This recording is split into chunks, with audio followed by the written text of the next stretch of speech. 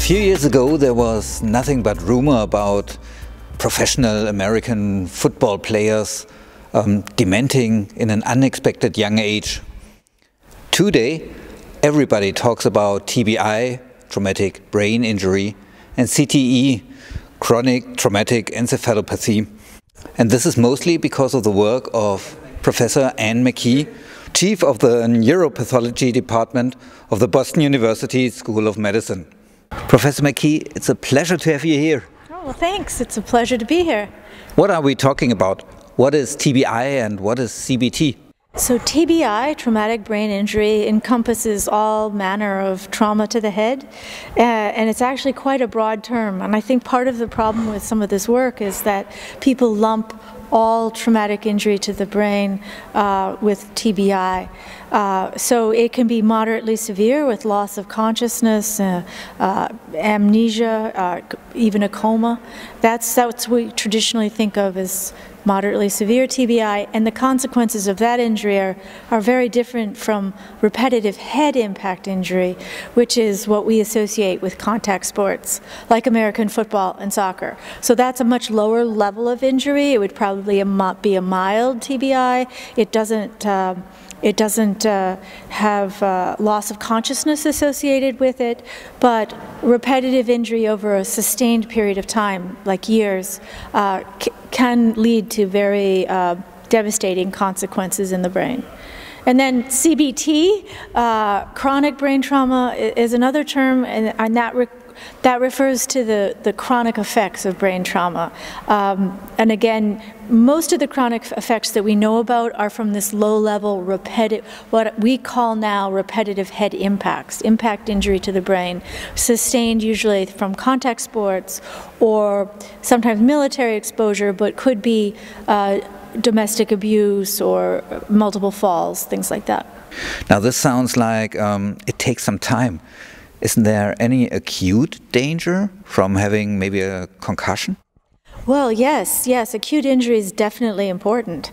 And if we knew more about acute injury, we would know more about chronic injury. That's an area that's really not investigated. We are just beginning to really look at concussion or an injury that causes symptoms.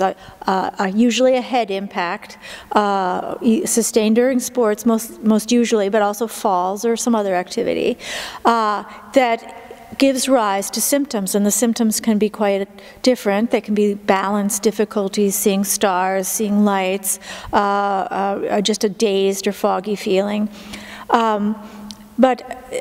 So we're realizing now that concussions need to be taken quite seriously. 10 years ago, they weren't. It was almost a badge of honor for some athletes to have a concussion. But now we're recognizing in American football and soccer and even in the military that a concussion, a head impact that causes symptoms, needs to be attended to immediately. And that player or person needs to come off the field, be evaluated by a medical professional, and then go through a very usually protracted sequence of steps towards recovery with a gradual regaining of their cognitive activities, as long as they don't reiterate or cause the symptoms to come back, and then also their physical activities, usually starting out with things like walking and then gradually going back to playing the sport. But it's very important that injury be well managed, and the reason it needs to be managed is because it is associated with major changes in blood flow to the brain, metabolic changes, as well as some physical changes. There appears to be micro damage to the white matter structures, even micro hemorrhage, and a lot of inflammation. So we're starting to understand more about that acute injury, that it does warrant at least management, if not active treatment. What what we're finding in our work, and I'll stop going on and on, is that the concussion is very important, but in terms of the long-term sequelae, it's probably more important the repetitive injuries that we call subconcussions, which are the same type of impact injury, usually of a lower magnitude, but not always. But the player or the individual is not symptomatic. They don't even notice that they're having these head impacts, and so they continue to play the game. They get injury upon injury or upon injury, and those injuries sustained over years, decades, can lead to the risk for CTE and long-term damage. American football seems quite brutal to us Europeans compared to those headers we have in soccer. Where does the level of danger start? Well, I don't think we have a clear idea where the level of danger starts. In American football, at least in amateur players, high school and college, they've started putting accelerometers in helmets and really monitoring both the magnitude of the hit and the frequency of the hit.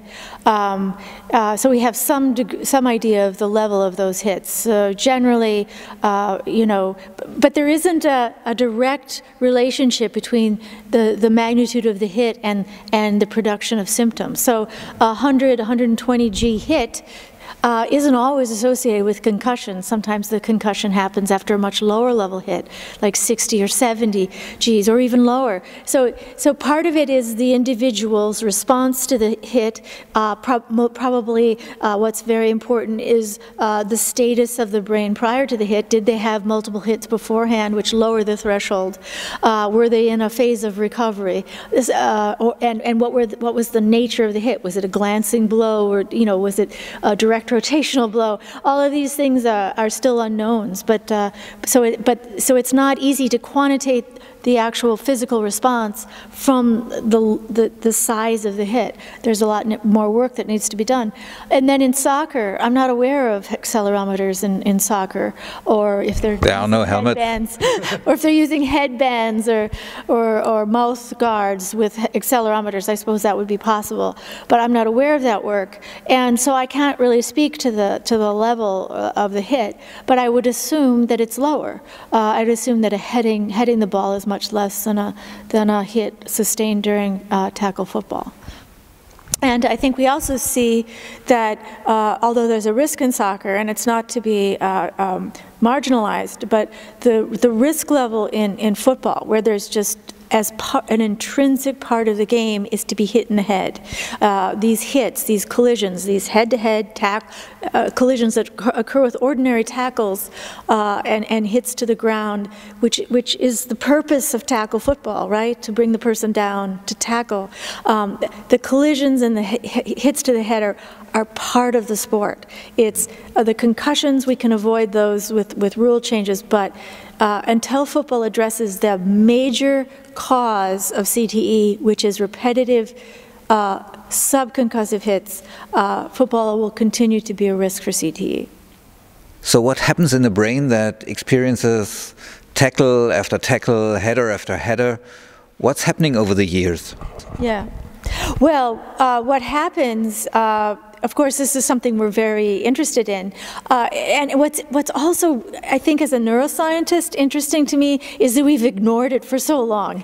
Certainly, hits to the head is nothing new. I mean, it's been around for eons, since the beginning of time. And it's really only recently that we've started to really look at the effects of head injuries, traumas, minor traumas even, on the brain. So while you would think that this is something we're very, very aware of and have lots of data on, it's really been only in the last 10 or so years that we've accumulated any data. So if you look pathologically at a person who's had these minor hits, these subconcussive hits, or even a concussion, again, it's inflammation, microglia, astrocytes. It can be changes to the blood-brain barrier, and it may, in some small cases, have a slight increase in tau, but the main changes are inflammation and changes to the blood-brain barrier. Those are the earliest changes in the brain, and how those changes lead to the accumulation of tau and CTE, we're not entirely clear.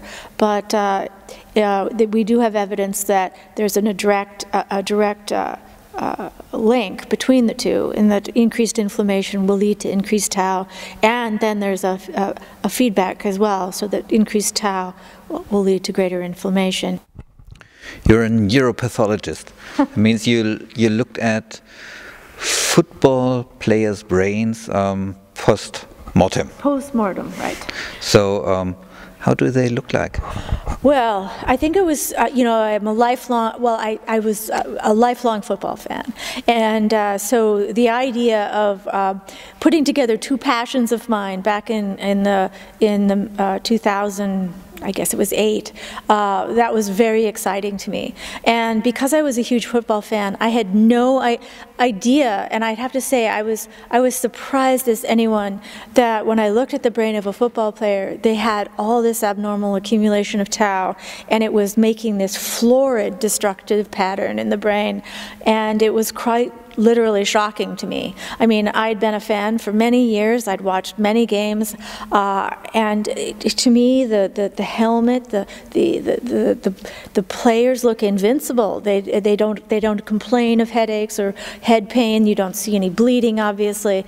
And I knew they damaged their joints and their neck and spine, but it never occurred to me that they were getting brain damage. But after I saw those first few cases, it became, it was an epiphany for me. It was, oh my goodness, this is extraordinary, and there's all sorts of damage happening on a level that we have really not understood before.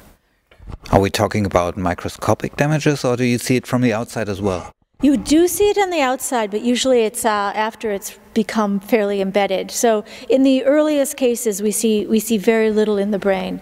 But even sometimes in these 20-some-year-olds, like Aaron Hernandez, who was a former NFL player, we could see atrophy of the brain, shrinkage of certain parts of the brain. We saw dilatation of the ventricles. We even saw holes in the septum pellucidum, the membrane dividing the two halves, actually had holes in his membrane, and he had destruction of his fornix, an important structure for memory. So while we usually see these kinds of changes later on in life, atrophy, ventricular dilatation, cavum septum pellucidum, degeneration of the substantia nigra locus ceruleus, we can sometimes see those in these young players in their 20s. Usually it's associated with more severe disease, but we're seeing, quite honestly, we're seeing more severe disease in young people. Okay, but not everybody responds in the same way. Not everyone will get CTE. Not everyone that plays football will get to see. What can we do to protect young brains? Well, I think we have to be very careful about our children's brains, and I agree that sports are incredibly important for our children's well-being, for the health of their brain, and physical fitness is the #1 best thing you can do for your brain, even as you age, even if you have a disease like Alzheimer's or Parkinson's. It's absolutely very beneficial, but we need to be smart about what we're letting our kids do. There's many sports that you can play without head impact injury, and if they are going to play soccer or European football, they don't need to head the ball. USA football does not allow children to head the ball. I don't see there's any reason for them to head the ball before they're age 12 or even older. Kids, they can learn many techniques like running, passing, ball control that don't involve head injury. I think that if you're going to have your child participate in a sport that ultimately is associated with head contact, like American football, you should wait to practice tackle football until later, at least, again, 12 or 14. I would say even 18, when their bodies mature. Children are walking bobbleheads. They're short, but their head is the size of an adult. Their brain is the size of an adult, so it's heavy on their head. They've got weak necks. They have poorly formed musculature, so they're walking disasters in terms of how much they're going to get head movement with a particular hit. And the consequences of head injury in kids may be greater because, you know, they still have to go through all the development, their brains are still remodeling, changing synapses, laying down fiber tracks. So the consequences actually may be more profound later in life if you start getting head impacts early. Some of our research has shown that. So I would be a major proponent of delaying head contact in any kind of sport until the child is matured. Preferably until the child can make their own decision, independent of the parent at 18, whether or not this is something that's important enough to them that they want to risk their long-term brain health. When the person is mature, not only do they have the proper musculature to really brace themselves for hits, that protects you against the hit because it's the head movement of the hit that actually causes the injury. So if you could brace your head as you would with a rigid neck or a hit you're anticipating. That is helps the injury. And then technique, you know, athletic technique, and I'm talking, you know, high-level technique. That's not something you're going to teach to a young child, but you're going to teach it to a seasoned athlete who's now able to really understand how a rugby style tackle is performed compared to just a hit. Or a regular tackle. So a lot of it can be, is very adaptable to personal style. And with the older person, you just have a much better chance of enforcing those safe rules, and their physiology is better able to handle it. So there's a lot we can do, but the danger is still underestimated. Exactly. I think the danger is underestimated, and I think we as parents, and certainly I was that parent too. I have 3 kids, and I really wanted them to play sports, and we get a real vicarious thrill out of our kids playing sports, and we want them to win. We get very competitive. We want them to, you know, play through injury. I mean, you know, all sorts of.